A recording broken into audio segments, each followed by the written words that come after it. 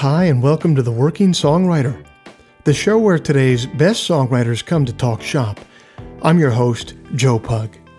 Each episode here, we host a distinguished guest, and we ask them to go deep on their inspiration, on their process, on the general ups and downs of making a life in music. So, whether you're a grizzled veteran, trying to remember the password to your 2005 Reverb Nation account, or else a scrappy upstart, trying to remember the password to your Four Loko influencer account, this is your show, because ultimately it is what every writer seeks most, an ironclad excuse to put off actually writing.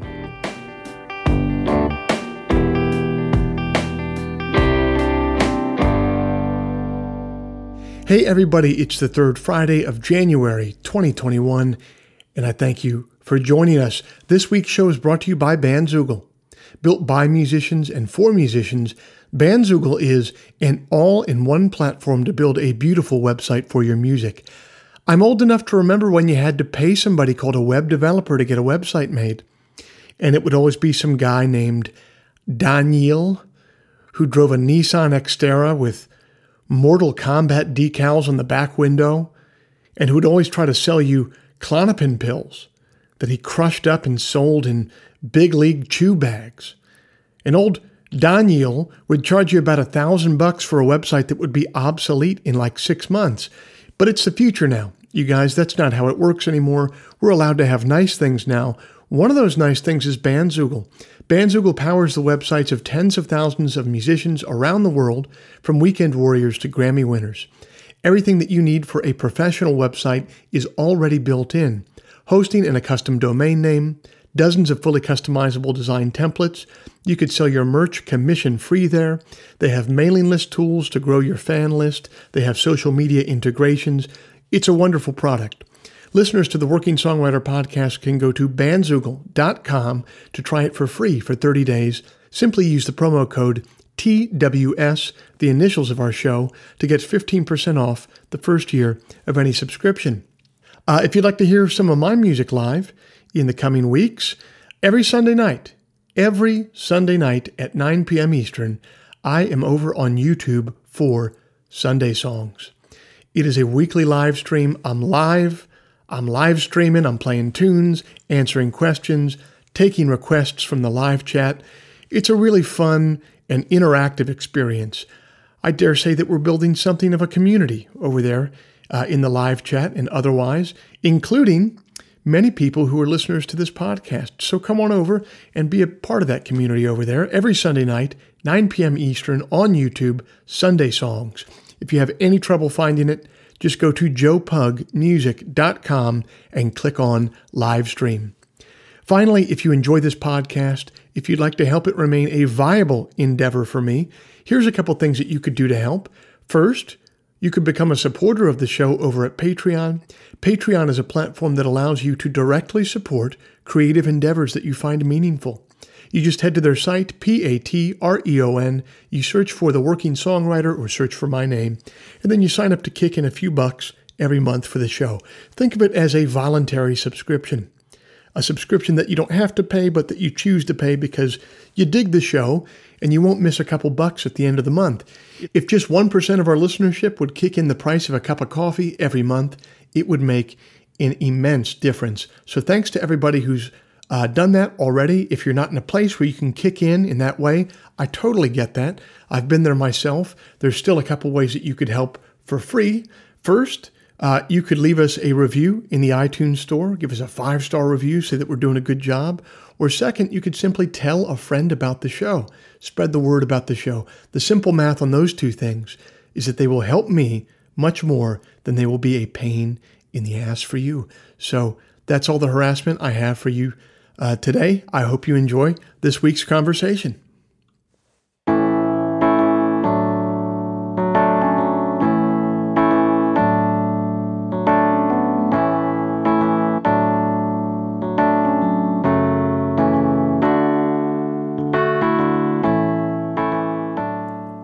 Our guest this month hails from Michigan, but has become a fixture of the singer-songwriter scene in St. Louis. Beth Bombara went to college to study music and culture, and her creative work took an auspicious turn when she was paired with her future husband and musical collaborator, Kit Harmon, at the Contemporary Music Center on Martha's Vineyard. The pair moved to St. Louis, where they broke into the music scene by becoming integral members of the open mic at the legendary club Off Broadway on the city's south side that abuts the Mississippi River. She spent some time touring in the band of Samantha Crane, an alumni of our podcast here, but ultimately decided to follow her own star and establish herself as an artist to be reckoned with. The St. Louis Riverfront Times has recognized her on several occasions as the city's best singer-songwriter. The Columbia Daily Tribune says that she crafts modern spirituals. Pop Matters says that she delivers her songs with wisdom and a sense of purposeful reservation. And No Depression says of her, getting it done and making great art is what this artist has been up to lately. I met Beth a few years back playing a show together and have remained a fan of her music ever since. We had a chance to catch up on the phone this week, and I got a chance to hear about her journey so far.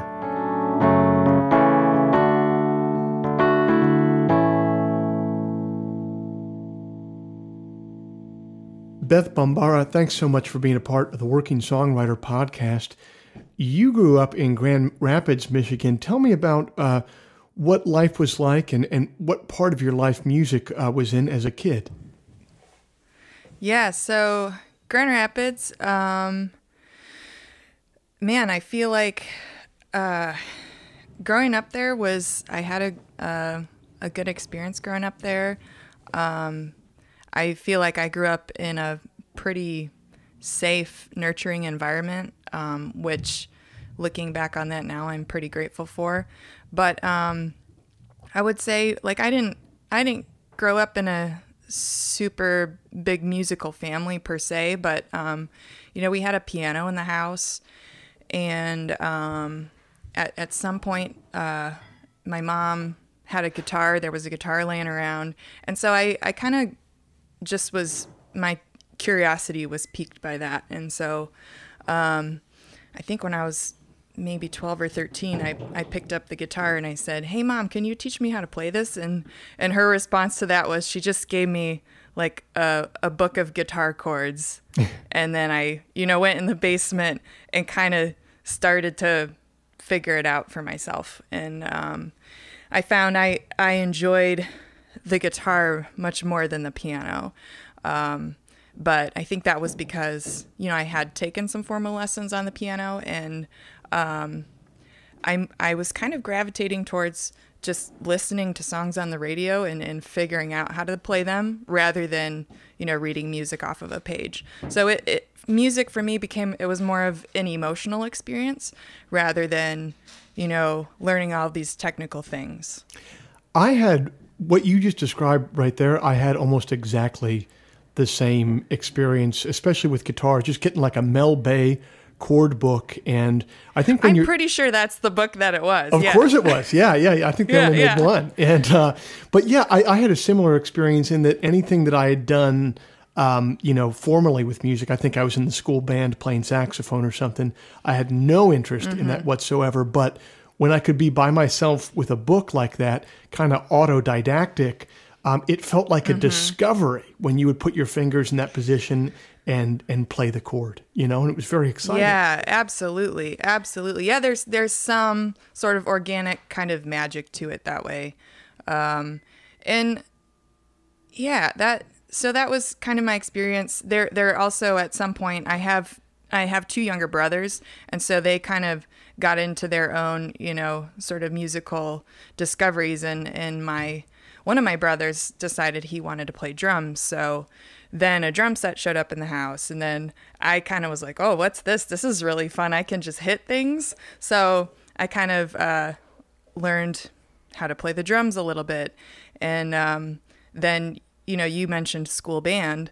I decided, I don't know, I just had this attitude where I was like, I don't want to do what everybody else is doing, but band sounds like fun. So I found out there wasn't a trombonist in the band, and I thought, well, I'm going to do that because nobody else is doing it. And so I taught myself how to play trombone. I wasn't great at it, but I could hang with, what was going on. So that's great. This is a very random story, but it reminds me of a friend of mine that when we were all joining the school band in middle school, he was absent the day that everyone got to choose an instrument. So when he got back, the only thing that was left was French horn, and he was so pissed. Oh, that's great. When did you decide, hey, I can not only play a few chords on this guitar, but maybe I don't have to play someone else's song, someone's song that I'm hearing on the radio. Maybe I could write a song or two of my own. Yeah, I think when you're talking about kind of feeling like you've discovered something on your own, I did have like early on experience of just like hearing these melodies in my head. And so then I would try to figure out, what chords can I play that work with these melodies? But I don't think I actually really wrote a song, like what I would consider a completed song idea, until I had met this group of really excited, enthusiastic girls in school, and they were like hell-bent on starting a band. And they heard that I played guitar, or, could play a couple chords. Right. And they kind of convinced me to join their ranks, of which nothing actually existed yet. So right. When we first got together, they pulled out a stack of lyrics that they'd already written. So then, my first experience with really songwriting was coming up with chords and melodies for these lyrics that already kind of existed.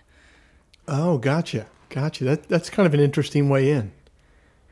Yeah, it was just kind of like, well, this is the group of people we have. And so I kind of had that skill a little bit already. I mean, just literally just in my head, in my bedroom, I had been, kind of concocting melodies and figuring out what chords fit with them. But this actually gave me like lyrics to work with.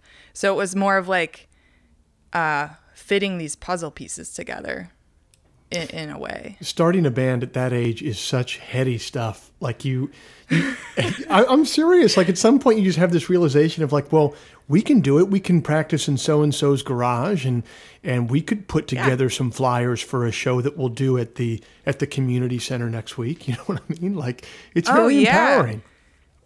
Yeah, no, it was, it actually was an amazing experience for me because I honestly, I was really shy in school and I liked to just kind of be in the background.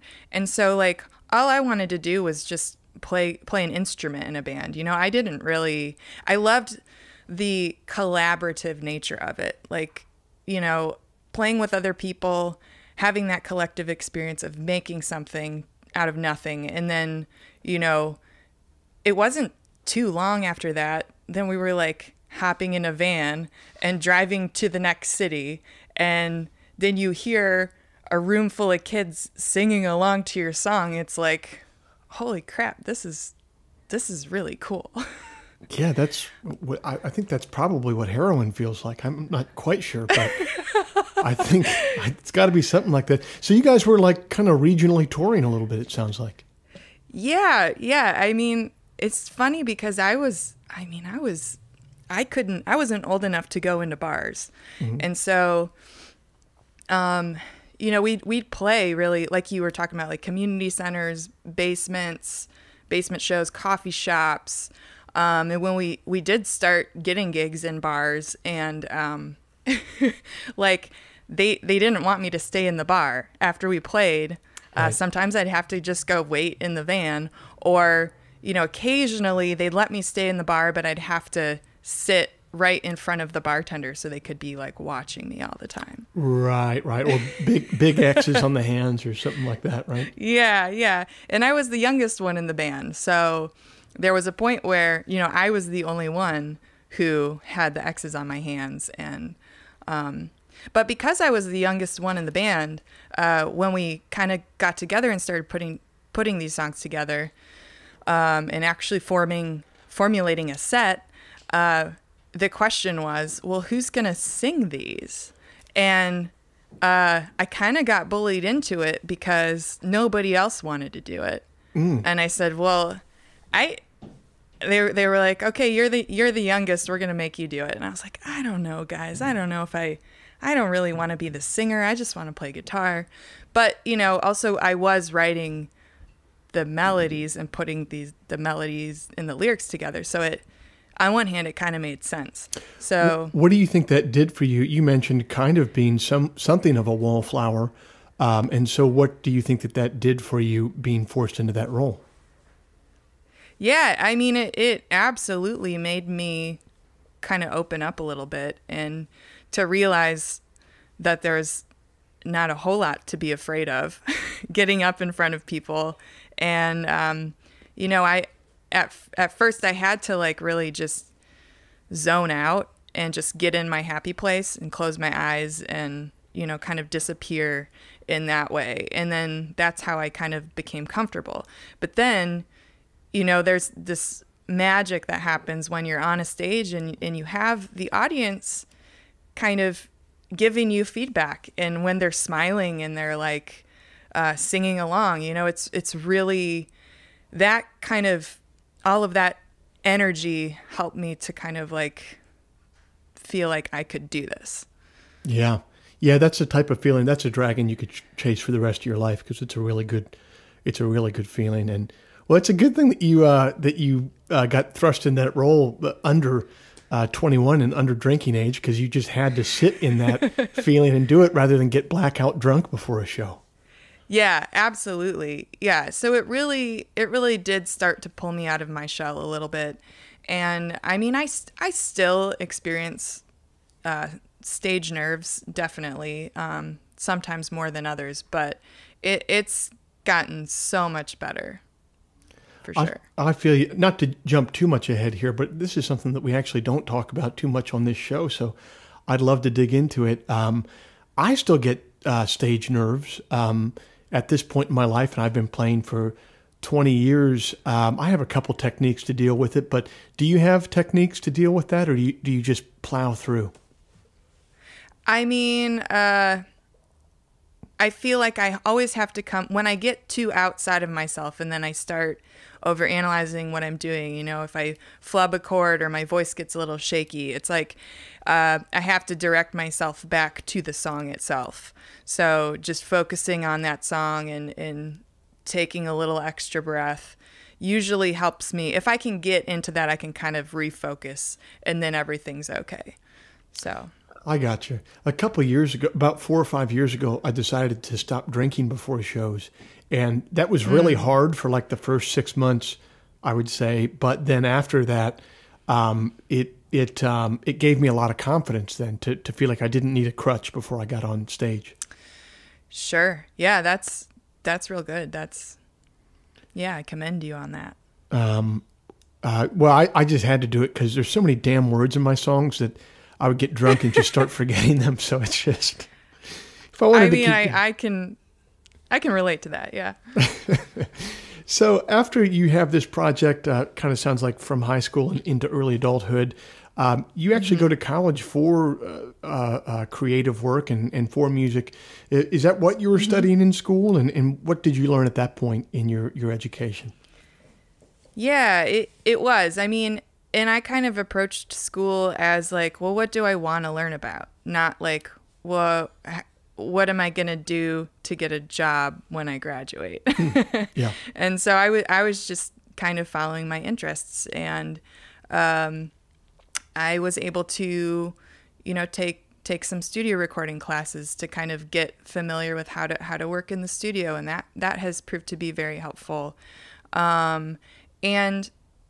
But really, I mean, going back to the collaborative experience, like learning how to work with other musicians on projects and in the studio and all of that stuff, it was very helpful. But I'm also convinced that you can learn that stuff outside of a schooling environment. So it's just, I had decided that I wanted to take that sort of focused approach to it. And I met so many people because of that experience that, you know, I wouldn't have come into contact with if it weren't for that. So I think it was worth it for me. But what are some things in particular that you learned at school, like about the studio, that would help you going forward to craft your records? I mean, one big thing is just how to run a session, because that was part of like our final exam. Was we had to actually bring a band in and record a couple songs, and that was like our final. So we actually had to figure out, you know, well, what's a good workflow in the studio? You know, are you going to track instruments separately? Are you going to bring in the band and, you know, track the drums and the bass at the same time? You know, and just learning that those are the options and there's different ways you can approach it. So yeah, learning things like that, kind of just how to navigate in the studio, learning about different microphones and, you know, how to, that you can use the same microphone and get different sounds out of it by placing it differently. Learning all of those little things has been very helpful. Yeah, I like it the most when songwriters do have some command of the medium of recording, because everyone can have this beautiful sound in their head, but if you have literally no idea of how to achieve it, it's not worth a lot. Absolutely. Yeah. And so just having those, and it's not, I mean, there's a whole world of studio and recording to explore, but like just having some of those basic elements in your arsenal can be really helpful, can help you realize a vision that you might have. Indeed. So you move on from there, and I guess a pivotal point in your life is when you meet your future collaborator and husband at the Contemporary Music Center in, was it Martha's Vineyard? Can you talk about that experience and how that changed the track in your life?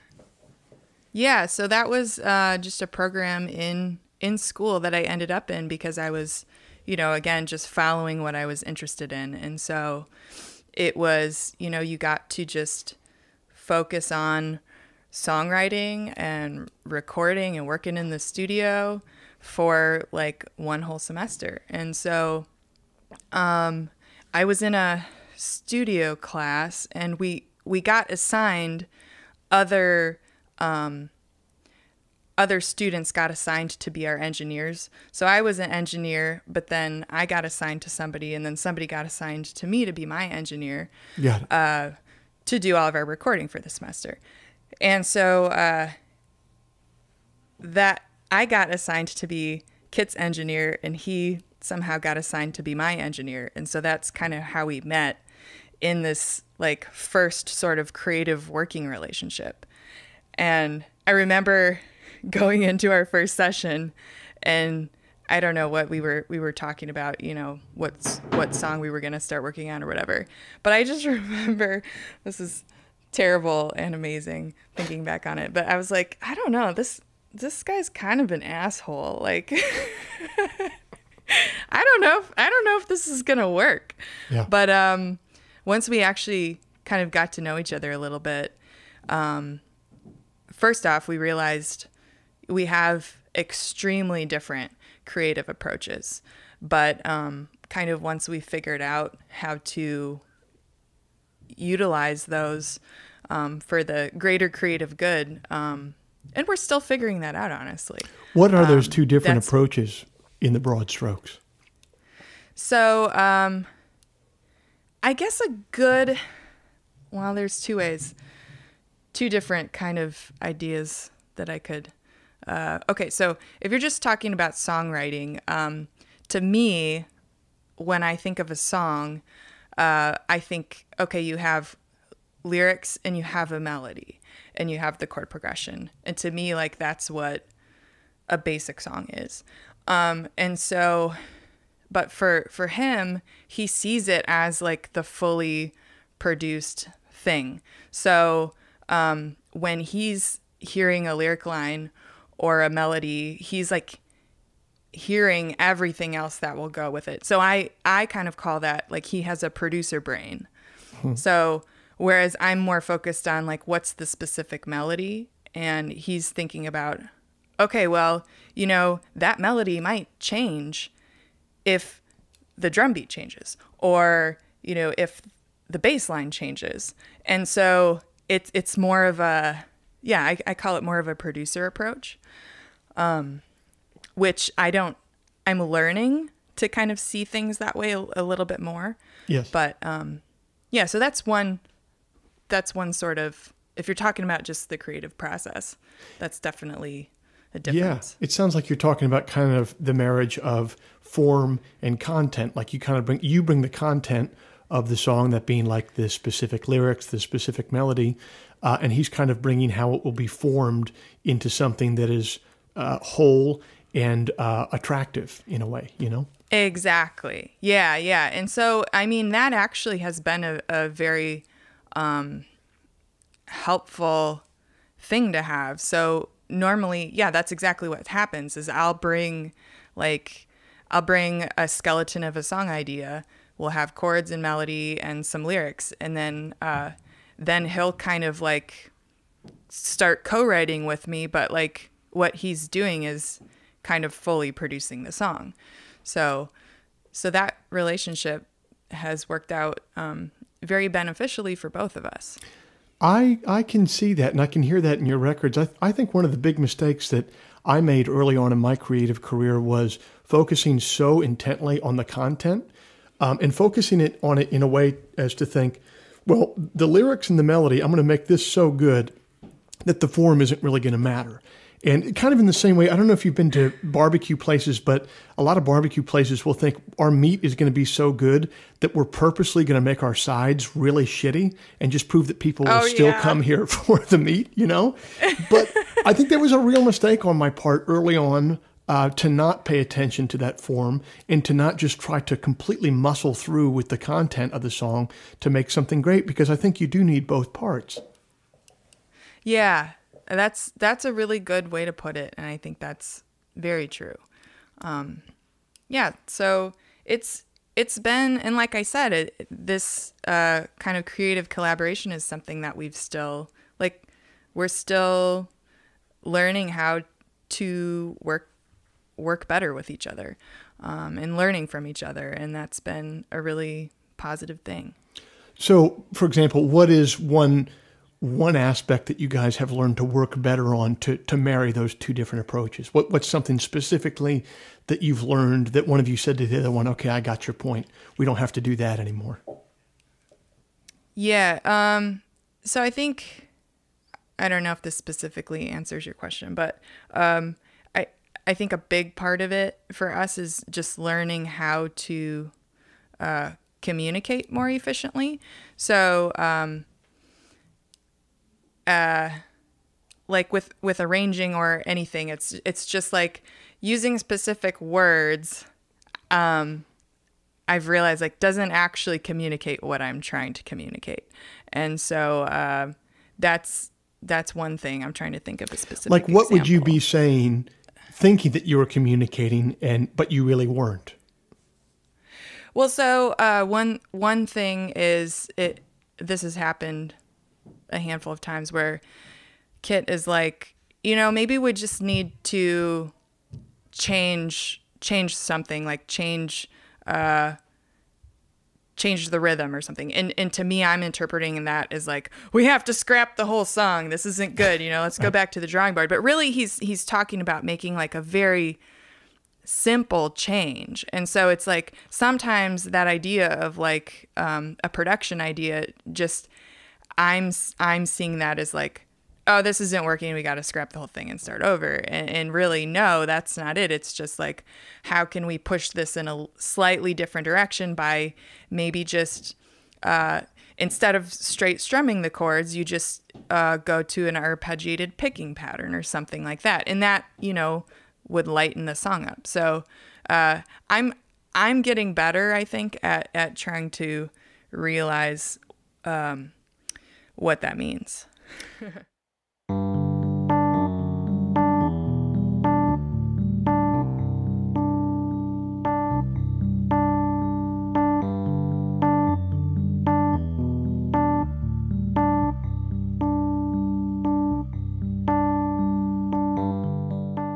You heard Beth talking about her years starting out playing music, and as always with most creative paths, it's never a predictable straight line. First, she's going to college near home, then she's off to Martha's Vineyard, meeting a creative partner. Next, she's crashing on Samantha Crane's parents' couch in Oklahoma. Finally, she lands in St. Louis, a town that she had no particular attachment to before picking up and moving there. The creative life is like that. You pick up and you move to the next gig, the next city, the next session, the next collaboration. All of that with absolutely no promise of a successful or profitable outcome. There's a lovely poem by Frank O'Hara that speaks to the feeling of moving through life like that, quickly, determined, attentive, almost reckless, and also wistful. It's entitled, How to Get There. White the October air, no snow, easy to breathe, beneath the sky lies everywhere writhing and gasping, clutching and tangling. It is not easy to breathe, lies building their tendrils into dim figures who disappear down corridors in West Side apartments, into childhood's proof of being wanted, not abandoned, kidnapped, betrayal staving off loneliness. I see the fog lunge in and hide it. Where are you? Here I am on the sidewalk, under the moon-like lamplight, thinking how precious moss is. So unique and greenly crushable if you can find it on the north side of the tree where the fog binds you and then, tearing apart into soft white lies, spreads its disease through the primal night of an everlasting winter, which nevertheless has heat in tubes. West Side and East Side, and its intricate individual pathways of white accompanied by the ringing of telephone bells, beside which someone sits in silence, denying their own number, never given out. Nameless like the sound of troika bells rushing past suffering in the first storm, it is snowing now. It is already too late, the snow will go away, but nobody will be there. Police cordons for lying political dignitaries ringing too, the world becomes a jangle from the index finger to the vast empty houses filled with people. Their echoes of lies and the tendrils of fog trailing softly around their throats. Now the phone can be answered, nobody calling. Only an echo. All can confess to be home and waiting. All is the same, and we drift into the clear sky enthralled by our disappointment. Never to be alone again, never to be loved, sailing through space. Didn't I have you once for myself? West Side? For a couple of hours? But I am not that person. So obviously you are now, and have been for a while, in St. Louis. You're a fixture of the music scene there. Before you ended up there, though, am I right that you moved to Oklahoma to tour in our mutual friend Sam Crane's band for a while? Can you talk about that period of your life? Yeah, I did. So this was a period where I had finished school, and it's kind of like, I mean, I definitely had that kind of oh shit moment where I was like, well, what now? What's next? And I felt like I needed to take a breather. I wasn't ready to, I wasn't to the point of really starting my own project yet and putting myself out there. And I had met Samantha, and she had decided she was, I think this was the point in her life where she decided she was dropping out of school to just tour. And so she's like, hey, you want to come tour with me? And I said, okay, that sounds great. I can just come along for the ride. So I packed up my 1990 Chevy Lumina, and I drove from Grand Rapids, Michigan, all the way to Shawnee, Oklahoma, and kind of planted myself there with Sam. And she booked the tours via MySpace back in the day. And we just kind of went all over. And I did that for about a year. That's quite the leap of faith. What did you learn from working with her, and what did you learn from your first, that sounds like your first really extensive touring that you had done? Yes. Yeah, that was definitely, I hadn't done touring to that extent until that point. And so that's kind of like, I knew it would be a good experience. I knew I would be in these new situations I'd never been in. I knew I would like learn what actually is involved in it, in a bigger sort of touring mindset like that. And so I gained a lot of insight on kind of how do you self-book a tour? What are the logistics of actually making it happen? How, like, getting experience of performing like every night in front of people. It was a real growth experience for me. Performing every night in front of people, especially when you're doing like a lower level tour where you're going to clubs, you're driving yourself, you're selling the merch, you're packing everything up. Like, it is grueling. I don't think I realized how grueling it was until I got a little bit older and got off the road a little bit. But looking back now, I think about some of the tours that I did that were probably very similar to the one that you're talking about there. And it's, there's not enough money or adulation in the world that could make me try to do that again. It's so hard. Oh, I agree with you 100%. And yeah, looking back on it, it's like, well, that's what I had to do to get to this place now. But, certainly I was young enough that I could sleep on floors every night if I had to, and no big deal. I know. I mean, in the new age of coronavirus where we don't interact with people in any way, it's kind of amazing to think back that at that time we were both doing tours where you would just roll into a city, you play a gig, and from the stage to like the 25 to 50 people that were there, you would just say, merch is in the back, and by the way, we need somewhere to crash tonight. So. Yeah. Oh yeah, totally. That would happen. And I'm like, yeah. It's just so funny to look back on it like that. Absolutely. I remember my friends in that band from Portland, Horse Feathers, they came through Chicago when I was, 24 years old, and I was like first of 3 or first of 4. And they ended up crashing at my house. It wasn't even my house. I was just renting a room there among other renters. And looking back, I'm like, we didn't know each other before that day. They ended up staying at my house that night. I mean, it's fun to think about, and it's also horrifying at the same time. Yeah, absolutely. I mean, I do have really great experiences of meeting musicians for the first time. And this is talking from a place when I haven't been on the road and I've been at home in St. Louis. Kit and I have a house in St. Louis, and one big thing we wanted when we got the house was we want space for bands to be able to come crash with us. Mm-hmm. And so I remember like the first few years,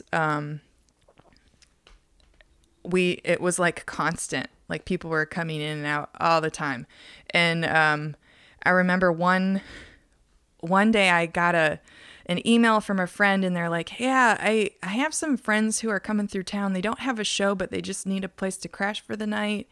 And he sends me this link, and he's like, yeah, they just played on Letterman or something. And I was like, what? So I go to look at it, and it was the Low Anthem.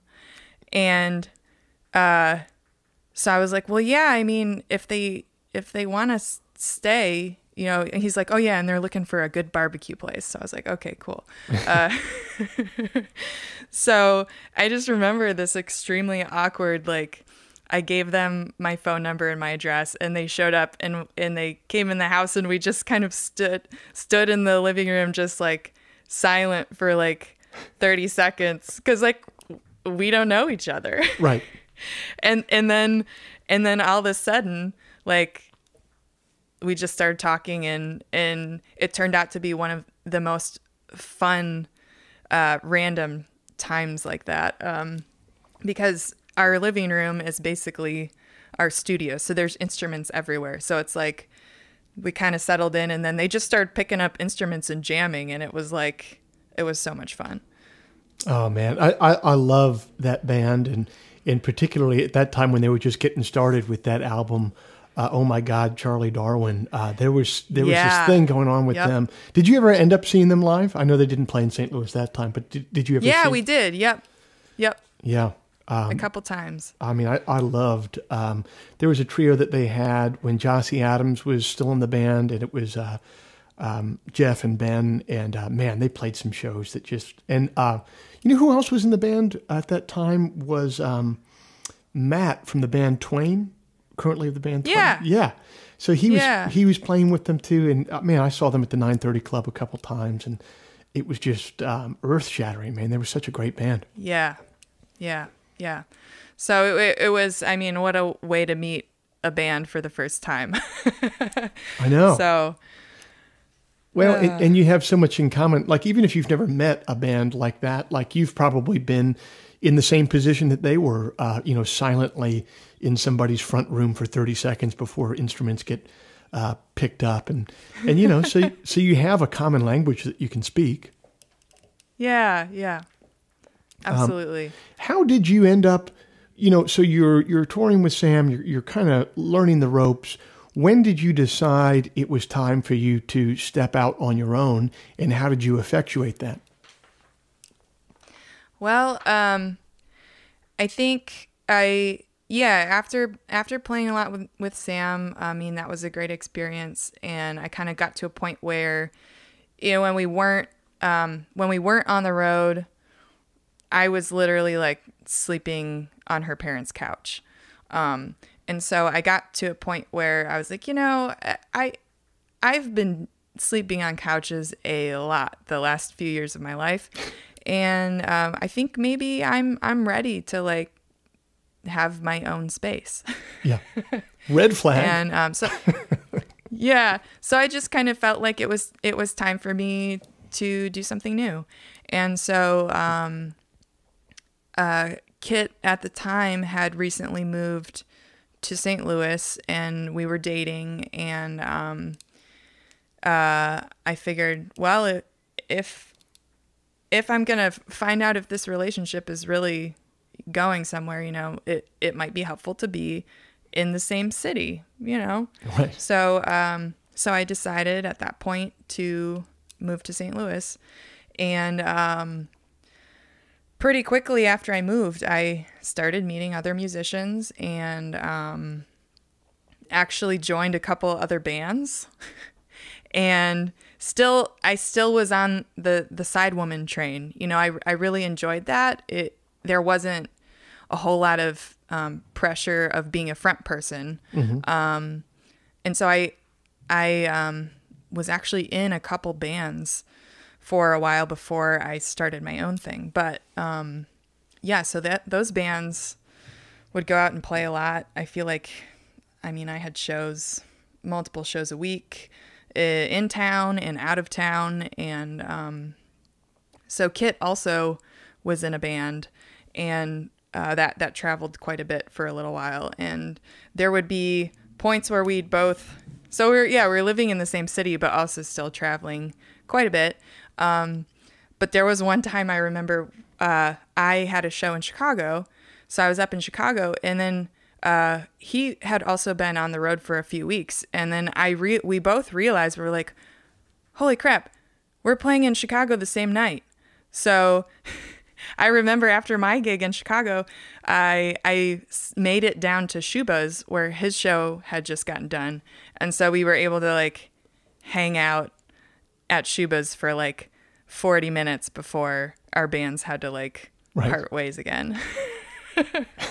So, but how did you know? Did you know in a moment, or was it a process to figure out that, playing in other folks' bands wasn't, as much as you might have enjoyed it and learned things from it, wasn't for you? What you needed to do was steer your own ship, be the captain of your own ship. How did that decision-making process play out for you? Yeah, so I think, and I certainly, I enjoyed I enjoyed my time playing in other bands. But there was a point where, you know, the more I sat down and played guitar, I kept getting these, you know, little song ideas in my head, and I started kind of collecting them. And so I think actually while I was in Oklahoma, I started kind of writing what I would call my first batch of real songs. And so I kind of had those stored away in my head, and there was a point where I felt like, you know, I want to get these out there. So I started going to this open mic night in St. Louis called Chippewa Chapel. And that's kind of where I first started putting this all together for myself. And I was so nervous, and I was, you know, but with the nervousness was also this just kind of creative, like, I have to do this, you know, I have to do this. And this is either going to work and lead to nowhere, or it won't, you know, it'll turn into something. And so, sure enough, I started getting gigs around town, and then I got so busy with my solo project that then it was time for me to like kind of say goodbye to all those other bands that I was in, because I felt like finally I was like, okay, this is kind of the next phase. This is what I want to do. Got it. Yeah, I guess the phase at that point is either quit those bands or charge them a lot more money. Yeah, that's one way to think about it. Yeah. So that's cool. So these days, when you have time set aside to write, if you do set aside time to write, what does a typical creative day look like for you? Yeah. So I'm just going to approach that question by, well, I've been a very haphazard writer.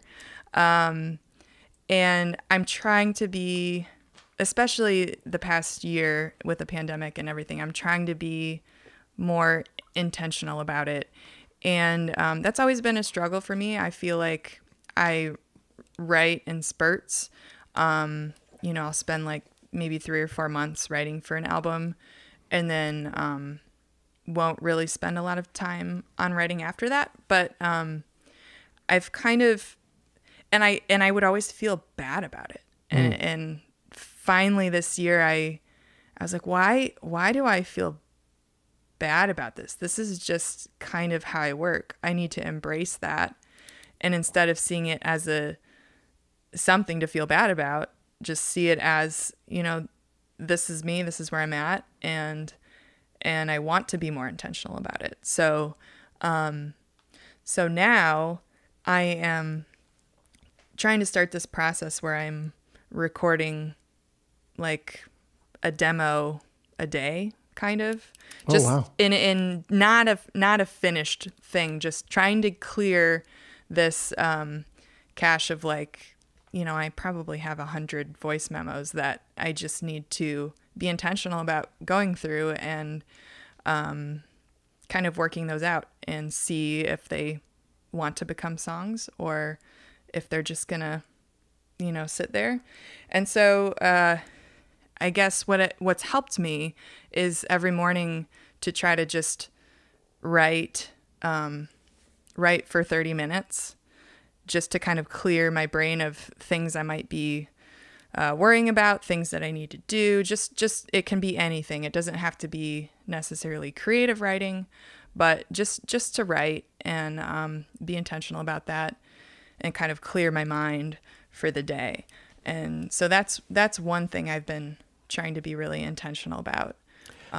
It's really, I love what you just said there, that some ideas, you know, you want to figure out if they want to become songs, because I think a lot of songwriters we will recognize that feeling that you'll have something, it looks like a song, it smells like a song, it walks like a song, it talks like a song, but no matter how much you massage it or work with it or try different approaches with it, at the end of the day, it's just not a damn song. And you know that it's not. Yeah. Yeah. And so I'm part of my process is been now like being okay with that. Just, it's fine. It's okay if this little idea I had doesn't ever turn into a song. It's okay. And so I think with my creative process, I'm trying to, get to a point where I'm at peace with where I'm at, and just trying to be more intentional about spending a little bit of time every day writing, even if it's like what I feel like's been working well for me is just taking like 15 minutes here, 15 minutes there, like short snippets.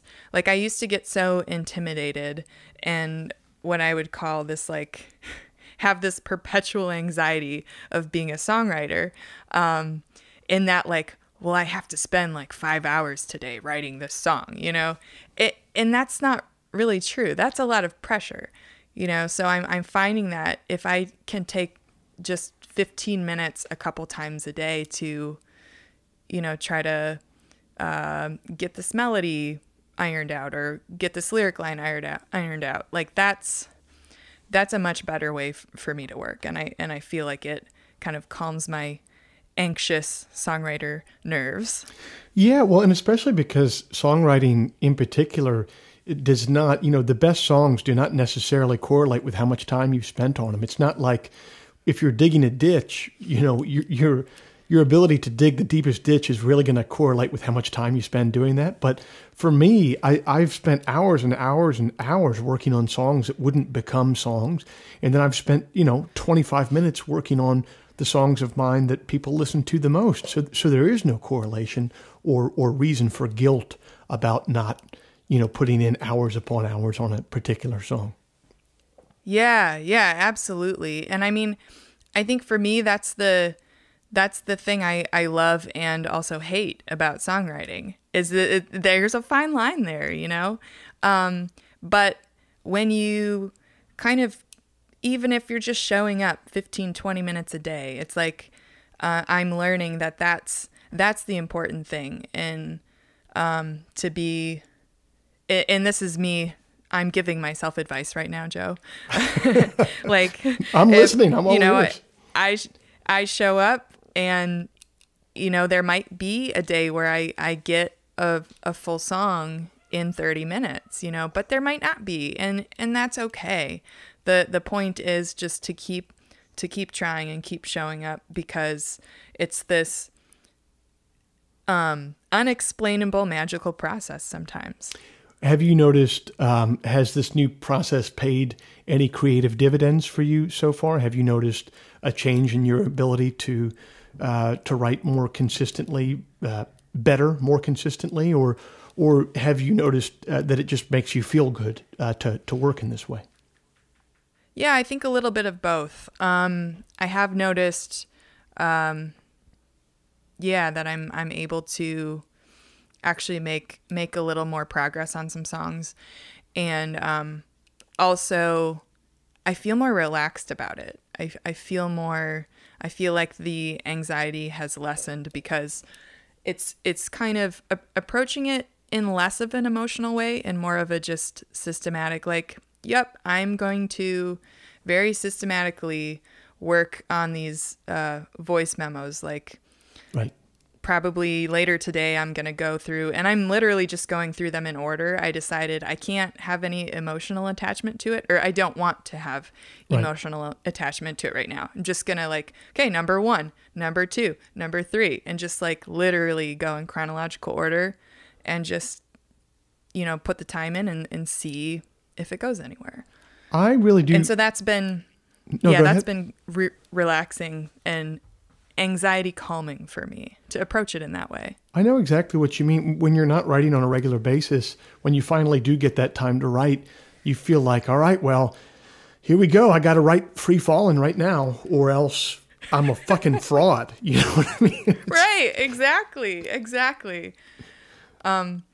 I remember at the beginning of the pandemic, I felt, it was like 2 months into the pandemic, and I know everybody was like cooped up and just had a lot of free time. And so I started seeing people be like putting out albums on Bandcamp or whatever that was just like, oh yeah, this I wrote and recorded this album in 2 months. And I was just like, I felt really, I was like, am I a failure as a songwriter because I didn't write a quarantine album? Like, what the heck's going on? But yeah, just alleviating yourself of that pressure is really helpful. Well, and the other helpful thing is for a lot of that stuff to go listen to it and you're like, oh, actually, this album that they wrote and recorded in 2 months is trash. So, not always, but sometimes. You know, I was like, man, what have I haven't been writing at all. What have I been doing? Well, what I had been doing actually was just figuring out how to keep getting music in front of people. So digging into the live stream thing. Yeah. Yeah. How have you found that to be? Because I've been doing the same exact thing, and I've found it, speaking personally, what I can't believe is that I wasn't doing this before the pandemic, because I think it's such a great way to connect with people. Oh man. Yeah. I feel the exact same way about that. I feel like there's a tech learning curve to it all. Yeah. And I feel like this was a situation where like we didn't have to do it before. Right. But then we were put in a situation where it's like, well, that's the only way to connect with people. We got to figure this out. And yeah, it's been so rewarding to see kind of a little community grow up around that, and everybody's like, I'm sure in your case they're like, yeah, I'm always looking forward to Sundays, and mine is every Monday night. So everybody's like, yeah, Monday, best night of the week. Right on. And what time is it, and where can people find that? It's every Monday night at 8 p.m. Central, and it's streaming on Facebook and on YouTube. Right on. Yeah, I've again, I just really feel like it was insane that I wasn't doing this before the pandemic. And what I'm hoping is a lot of people, a lot of musicians after the pandemic will stop doing live streams so that the market is less glutted, because I'm just going to continue doing this going forward. I really think that this is not something that's going to replace live touring, of course, but I think it's definitely going to augment how we connect with people. Absolutely. Yeah. And I think that you're very wise to see that kind of bigger picture, because it won't replace touring, but it does add this other element that we didn't have before that I think is just so enriching to you and I as songwriters, performers, but also to people out there who just are hungry for music. Right. And I don't know if you found this a ton, but you know, when you or I will go out on the road in non-COVID times and tour, you go out and you hit, you know, your bigger cities like Chicago, you know, New York, LA, and then you hit cities below that like Indianapolis, maybe a Des Moines, this, that, and the other. There's a lot of people that live in towns that are much smaller than that we're never going to be able to tour to on a regular basis. Those people seem to really be taking advantage of these live streams. Yeah, absolutely. They're not getting they're not slipping through the cracks anymore. They've got a way to connect. No, it's really been a blessing. If this pandemic had happened even 4 or 5 years ago, I don't even think that the technology to stream at this, you know, with the sort of video and audio quality that we can do now, I don't even think that existed 4 or 5 years ago. We would have been kind of screwed. Yeah, for sure. Man, what a time. Woo! Well, thank you so much for taking the time to be on your show, and I can't wait to have a beer with you and Kit next time I'm through St. Louis, or the next time you guys are through DC to play. All right. Yeah, can't wait. Thank you so much, Joe.